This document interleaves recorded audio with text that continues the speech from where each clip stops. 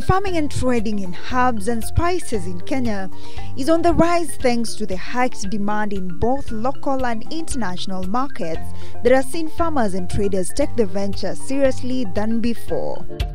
In our show today, we focus on chives. It's a herb that belongs to the onion family and has become a crop of choice for most farmers in the country. Chive seeds can be raised on nursery, indoors or outdoors prior to transplanting. These will of course depend on the space available in your farm as well as your financial plan. The crop is rarely attacked by pests and diseases, hence its management is quite cheap. Isn't that what everyone wants? Welcome to the show.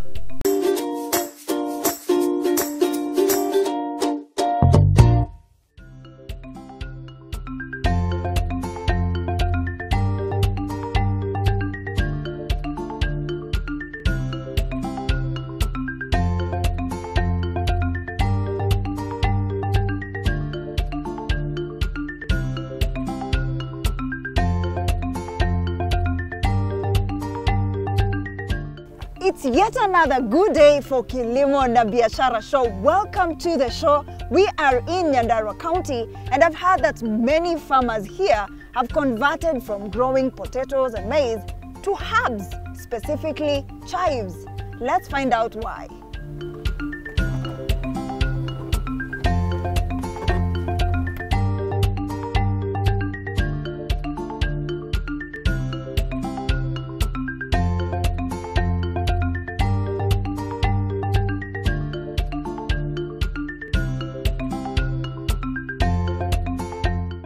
Sasa Poa. Nimesikia hiyo jina Ngunyi, kwani nyinyi ni wakina profesa? Ndiye huyo, mimi akina wao. Mko na nini leo? Chives, thyme, nafanya rosemary. Nataka hiyo chives sana. Oh, chives ndio hata tuende tuone hiyo chives. Hiyo tunafanyanga sana. Tuende tuone hizo chives. Sawa.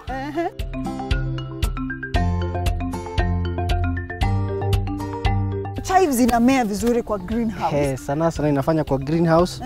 Juu inataka hiyo nini ya haitakagi mwangaza direct. Na nasikia mpaka smell hapa ni kama kitunguu. Inanukia vizuri sana. So inahitaji joto. Inahitaji joto.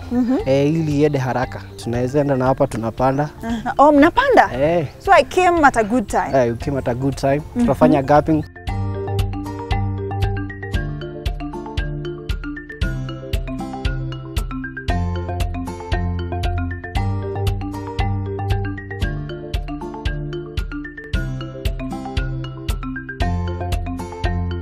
Hii nini inaendelea kwa farm? Sasa hii tunafanya gapping. Ukisema Gapping inamaanisha tunajaza huku. Juu hatukuwa tumepanda venye ilikuwa inastahili. Kuna gaps zenye zilibaki. Kuna gaps zenye zilibaki. Wow! They typically look like onions. Zile spring onions.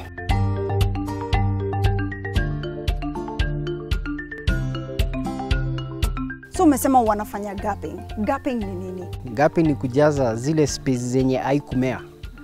Either by maji kuwa mingi ama ikakosa maji ama inaweza kuwa maybe tuliweka maji ikaipeleka huku chini ikapotea. Hii shamba imeloa maji. Ni maji ya irrigation ama ni maji tu ya mvua ni nini? Hii ni ya irrigation. Inataka maji mingi kwanza wakati uko karibu kuivuna. Ili iwe na isimame vizuri, juu inakuliwa kama imesimama. And again ifanye ili isiaguke sana. Tofauti ya onions na chives ni gani? Hii inakuliwa these leaves na zinakuaga very thin and tender. Alafu tena hizi azinaga karahoit pahari. Hizi ni green zote. Yote inafika size ya 30 to 40 cm, yote ni green. Chives upandwa aje? Unachukua begu, tunaipanda kama seeds, tunaweka kwa pallets, tuko na propagation unit. Tunaenda tunaziweka between 15 to 30 seeds kwa kanini kamoja, kashimo kamoja. After hapo unaipea like 3 weeks. 3 weeks itakuwa ready kupelekwa kwa shamba. So ukishaleta chives kwa propagation house, ulete hapa. The first thing unafanya nini? First thing, lazima kwanza uwe umetayarisha shamba, unailima vizuri, unairevo, unakuja una-line drip lines. After hapo sasa unakuja na kitunguu yako, au kwanza the first thing unaweka fertilizer, unaimix huko na mchanga. Then sasa unakuja na kitunguu yako, unaspada kwa hizo mashimo za drip lines. Sasa unapada both sides za drip line. Mostly sisi huwa tunatumia drip lines za 15 cm. Chives utunzwa aje ili upate mazao mazuri? Kitu ya kwanza, chives haitakagi weeds. Kwanza una make sure weed kipata unakuja unangoa. Another thing, hii inapendwa sana na drips, kwa hivyo you have to, lazima ukuje ukifanya crop walk every day.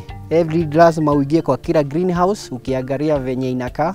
Mostly kwa hii jua venye inapenda maji sana, na hiyo maji inaleta down mildew, which means lazima uiangalie kabisa.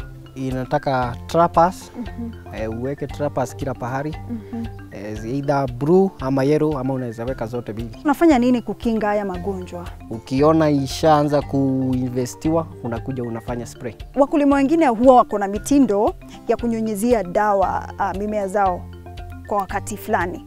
Hii iko na wakati wake wa kuspray ama ni ya magonjwa tu? Hakuna spraying pattern. Once ukiidentify ugonjwa, unakuja una spray dawa yako. Chives inapandwa tu kwa greenhouse ama inaweza pandwa pia nje? Inataka greenhouse. Greenhouse inafanya vizuri. Nje lazima kwanza uweke mulching, juu ukiweka direct hivyo, once kumenyesha, maji itasplash, itapata uchafu. Kwa hivyo chives ni vizuri, ina perform vizuri ikipandwa kwa greenhouse. One thing, kwa greenhouse, ukiweka greenhouse inafanya pests ingie, juu tuko na insect nets. Uko nje drips inaweza kuwa mingi. Kitu ingine ni once umeiweka nje itapata dust, na inatakikana kitu clean. Ukisema mulching unamaanisha nini? Mulching ni kuweka karatasi in a way yenye hata mvua ikinyesha hakuna nini itatoka nje. Hakuna mchanga itasplash. Itasplash ya kitunguu. Kama mtu anataka kuanzisha hii biashara ya kupanda chives, mahitaji ni nini? First thing ni zinataka maji sana, which means you have to have drip lines, greenhouse. Another thing, uwe kabisa umeamua kujitoa kufanya kazi kabisa. Inataka ufanye kazi kabisa. Uwe na manpower. Watu wengi wa kufanya kazi. Inahitaji manpower kweli kama. Niko na wengi. Watu wako naona bado wanaendelea kugapa. Twende tuwasaidie ukinionyesha kupanda, sio? Okay, tunaweza enda. Haya, twende. Okay. Ninaona hata kuna zenye ziko hapa. Okay. Hizi ni za kugap pia? Hizi ndizo tuna gap nazo. Hebu nikupatilishie ndio unionyeshe vizuri. Okay. Kitu ya kwanza hapa ni nini? Kitu ya kwanza una split, unatoa ya kwanza, unaweza shika. Ya pili, unaweza shika. Na ya tatu. Na ni mingi. First thing tunajaza huku. Hizi gaps. Nilidhani ni spacing yake. Hapana, ni gaps hizo. Unafanya hivi. Huku taka hii nafasi. Sihitaji, nataka zishikane kabisa. Kadogo. Okay. Then unaipanda. Unaizika vizuri. Saa hiyo iko sawa. Wacha nipande zingine hapa. Okay. Nipande hapa. Haya, panda hapo.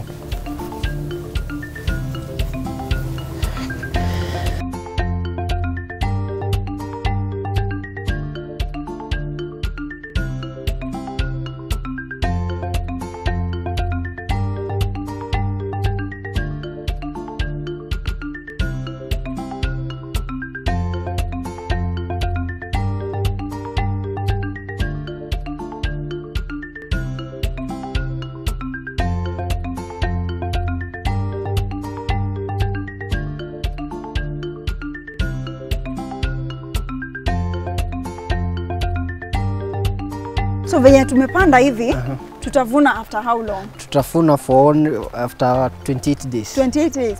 Hizo ni kidogo sana. Inakaaga mwezi moja.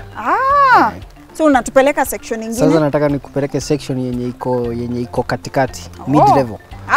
Tupeleke hiyo mid level. Okay. Na naona mvua ishaanza kuanguka huku kwenyu. Huku inanyeshaga kila siku.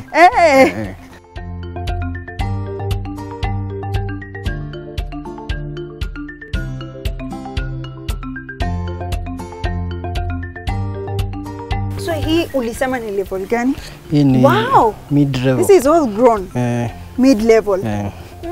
Sasa iko na 21 days. Iko na 21 days. So iko na few days kabla iharvestiwe. Like 1 week hivi. So at this level management practices ni gani? Sasa hii hapa ni kutoa tu weeds na kukuja uangalie whether those traps iko na any pest. Ukiona utajua venye utafanya nayo. So ni 21 days, haina mahitaji mingi. Haina mahitaji mingi. Sasa ni kuja kuiangalia venye inaendelea.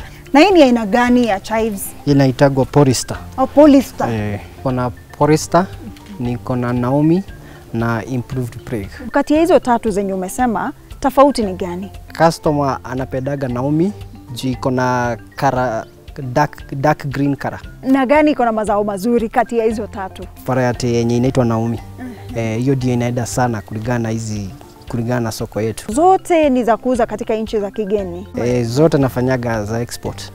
Hakuna za local market. Na soko ya chives iko aje?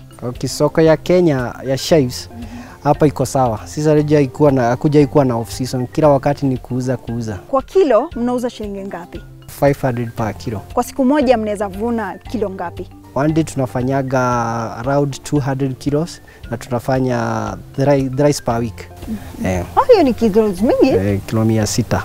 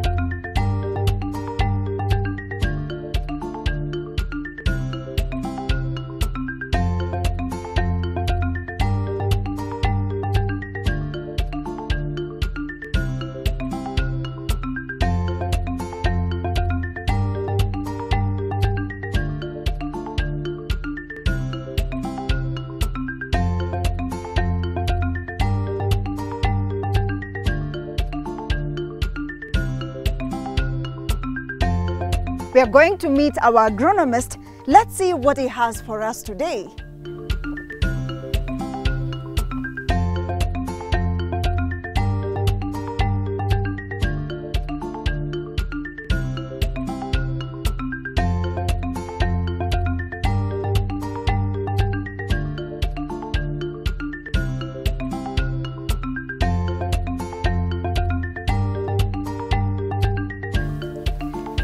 Sanui. Yes, Linda. Niaje? Poa jambo. The farm is beautiful. Thanks so much. Thanks. What? Umemanage aje? Si kazi ngumu Linda. It is just kujitolea. Pure dedication and then love your job. It is so green. How have you managed to maintain this color? Ukiona hii mmea vile iko namna hii, a lot has been done because we have 3 phases to go through. Crop husbandry, we have crop management, which is crop protection, and then crop nutrition. So the color you are seeing can tell you that the crop is full of nitrogen. So something like urea, you do it, and then ukiona green the same way, haijakuliwa na thrips. You started with crop husbandry. What does that mean? Ukishapanda mmea from the word go, make sure kwanza haina weeds za kucompete nayo, hivi kwamba kama umekuwa umetarget ipate 2 grams per crop, itapata exactly 2 grams per crop. So there is no competition between the crop and the weeds. Yes. So ni make sure kila mahali ambapo umepanda hiyo mmea pawe pasafi from the initial stage. Yeah. The first one was crop husbandry. The second one is management. Take us through management practices. That management comes in because now you need to create a candid spray program for the same crop. Because class ya onions kama hizi chives zinapendwa na thrips. So ukiona kama mmea kama hii, kama haingekuwa inapigwa dawa against thrips, unge expect zikuwe white, not the way they are green. So you spray before you identify the pest or what? One, we have 2 modes of controlling the crop. Tuko na both preventive and curative. But whenever unafanya any spray, hata kama haujaona, una preventive na chemical ambayo ni systemic. Systemic means unaichapa inakaa kwa system ya mmea. Sasa kuna ile contact ambayo unapiga kushaona mdudu mwenyewe akiwa kwenye mmea. So for a farmer who's intending to venture into chives farming, what are the preventive measures that they should adhere to? Ukishapanda, because haukushua kwanza mchanga ulikuwa na shida gani, you do what we call drenching. Kuna dawa kama kina iprodion, hizo zina act against bacterial wilt, against onion blotch. Alafu now at a certain stage, juu hii crop meitoa kwa another tender incubation area ambayo ni propagation, kuna magonjwa kama downy mildew, magonjwa kama kina botrytis. So you spray chemicals kama ridomil ambayo ni metalaxyl zikiwa na mancozeb. That is now the first week. So in that regard, either kuwe na change of climate ama kutakuwa na change of climate, tayari ushapatia mmea ikuwe na immunity. Second phase, hasa ndio mmea inaanza kupata kuwa na very strong aroma ya kuvutia wale thrips. Now you spray systemic preventive against the thrips. Dawa kama kina acetamiprid ambayo ni mosplan, kuna dawa kama kina tracer which is spinosad, and then at the same time kuna dawa za kupiga huyu mdudu akose appetite ya kufeed na huyo mmea. We call them antifeedants. If I go to the market today, how can I identify a nice bunch of chives? The only person who can be genuine to you ni mkulima mwenyewe. Because mimi mwenyewe kama agronomist, nikichuna saizi chives nikwambie hii imepiga dawa hii haijapigwa, sitaweza unless ipitie laboratory ya KEFIS. Ipimwe, ifanye tathmini, tujue kama iko na dawa ama haina dawa. Lakini yale ya sokoni pale marikiti, hapo ukipata imeandikwa pale, unakula tu kwa kurisk. This greenhouse, it's quite green, but the first one that we went to, they had some yellowing. Does this mean there's a deficit of a particular thing? The way you see this crop vile iko ready for harvest, lakini sumana iko green. So yellowing iko na mambo mbili. Kuna mmea ambaye ilivunwa na ikafanywa poor healing, what we call it curing after harvesting, because immediately ukisha harvest hiyo mmea, kuna maji ambayo huwa yanatokea pale juu. Hiyo maji inavuta what we call botrytis. So unless you spray immediately after harvesting, ndio ipate proper curing. Two, yaweza kuwa iko na downy mildew, because signs ya downy mildew, mmea inakuwa yellow. So ukipata ikiwa na yellow, either ilikuwa ni poor curing, at the same time imeachiliwa haikupewa dawa on the right time. This greenhouse has been lodged with a lot of water in the soil. Is it from the drip irrigation or you have additional water? Okay, what happens? Hii region ambayo tuko, the water tables ziko juu sana. Plus, hii soil iko na low drainage but with high capillarity. So uwezo wa maji kupanda juu ni haraka sana kuliko maji kuteremka chini. Plus now tuko within the tables of the mountains. So obvious, okay, like we see, hii mmea mbona iko dry, lakini parts ziko na maji. So table ya hii area iko juu sana. Is it important to use particularly drip irrigation while you're growing chives? You also look at conservation ya electricity, na pia water loss, na pia the amount of work to be done ukitumia sprinkler head, na the damage you will cause to the crop. So the reason I napatia sprinkler drip irrigation kwa hii mmea, kuna hiyo target ambayo inafaa kupatia mmea. That crop should get 0.5 liters per crop per day. So you cannot be able to quantify ukitumia sprinkler, but hiyo drip ambayo umeuziwa hizo emitters ziko na standard ya kutoa hiyo maji within that specific time. So drip line is advised. However, a certain level ya hii crop, like now pale tumetoka pale pre-harvesting stage, lazima uweke sprinkler juu. Reason being, thrips na maji ni adui kabisa. So ukifanya showering, una suppress their breeding. I've noticed also the yellow and the blue traps. What are they for? Yellow na blue, basically kama yellow sana mostly hutumika kwa identify the threshold ya white flies kwa hiyo nyumba. Huwa ina attract white flies wengi. One, itakusaidia ujue per square meter uende that side, this side na this side, ili uweze ukajua by just seeing physically, should I do biological control kwa hii mmea ama should I do a complete spray kwa kuangalia idadi ya dudu ambayo yako pale. Hii ya blue ina control thrips na aphids, the flying insects. So by having these stations this way, you can be able to identify which kind of spray you will recommend for that crop. Tell me, how do you ensure to get maximum productivity, especially in such an area? You need to improve what you call soil profile. That you only acquire that by applying manure, compost manure ambayo iko fully decomposed. So lima shamba vizuri, rudia mara pili, you make it more porous and more aerated. Weka manure and then mix tena manure with the soil. Then from there now, you come and irrigate the beds before you plant. Hii itakusaidia kesho ukipanda, in case kama ulikuwa na risk ya stima ipotee, hiyo bed tayari ulikuwa weka maji ya kutosha. And then now make sure per square meter you have 80 plugs.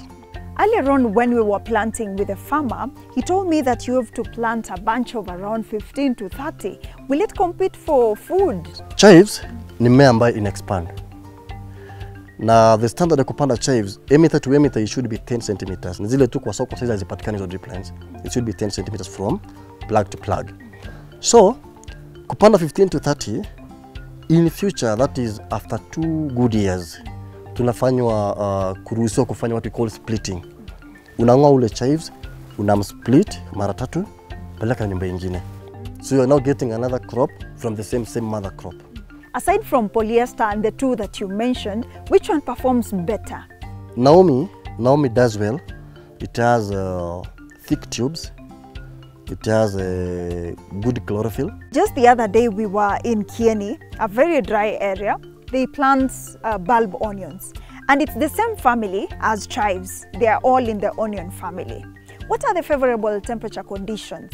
Despite chives being the family of onions, we have spring onions, we have bulb onions. So this one, we basically take the vegetable part of it, the leaves, you get it. Huh? So chives, the best place you can do chives, it should be above 2200 meters above the sea level. So Kenya is dry and low-lying place. So for the bulbing onions, you should be giving it well-drained soil and then a warmer area because of purposes of forming the bulbs. So you cannot compare the bulb onions and this one at the same time. You've told me so much about chives, but what are the nutritional value of this crop? Chives, it has 2 major importance. One, it has the content of vitamin C, and then 2, content of magnesium. Vitamin C, especially in this trend of COVID-19, gives us to build that stamina of immunity, resistance, and then additional content of blood cells in the body. 2, the magnesium helps us to have that strong connection of nerves in the body. So things like arthritis and the sort, when we have magnesium in the body, we have sorted out things in our marble and nerves. And aside from the nutrition now, what are other benefits when you're growing chives? You're creating job opportunities. One, yourself, you're self-employed. 2, the people within you benefit from you. Another thing also, value addition to the entire country, because now when you export, the exporter pays taxes to the country. How are the market dynamics for this crop? I normally say, okay, the way I advise any other person who wants to do chives. 1, you need to know that you're growing chives, but you want to sell to who? We have UK, other people send to Russia, which is Moscow. People send to Middle East, Bahrain. Others send to Amsterdam, Netherlands. But the major consumers of these chives talk about Netherlands and the UK. So when you talk around those people, and also the Asian people, they eat a lot of chives. Local market, I can say it's so big. The only problem with the local market is so fragile because now you're dealing with someone who wants to sell abroad. So let's talk about the brokery language in short. Somebody wants to buy from you at a throwaway price because now they buy at 450 per kg. That is not the local market. They will sell at almost 7.8 euro abroad. So you find that the local market is huge, but now whoever is buying from you, buying at a low price, at the same time, you stand a risk of losing your money because there is no that candid contract between you and the buyer. It's so slippery business.